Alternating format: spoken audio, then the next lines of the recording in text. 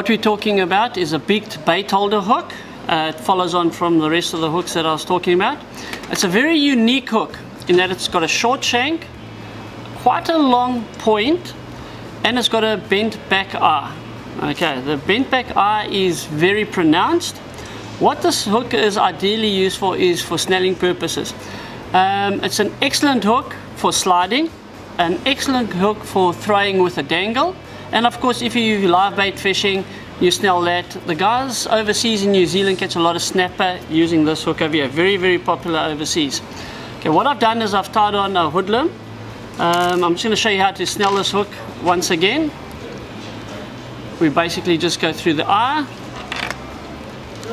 bring it down to where we want it to actually sit, so it must probably be about there. And all we're going to do is we're just going to wrap it back 6 times. 1, 2, 3, 4, 5, 6. And then go through the back of the eye. That is an important part. Just let that go there. Go through the back of the eye and pull tight. And that's basically how that hook would actually sit on a trace. Now whether it's wire or nylon, it doesn't make a difference. It's easy to snell. It's a very, very good hook.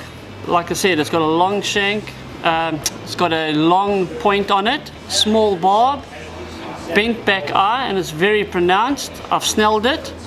I've put a hoodlum on. This is more for long distance casting, the trace that I'm putting up together, or what I'm showing you now. Small eye of the dangle goes over. You would attach your bait to that and tie on your hoodlum hook, and that's basically how the whole thing, the whole system would actually sit together and throw. But as you can see, there's the hook, that's how it's snelled, and that's how we'd actually do it.